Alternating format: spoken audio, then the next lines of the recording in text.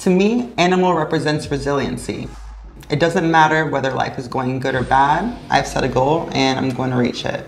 No outside factors are going to change that.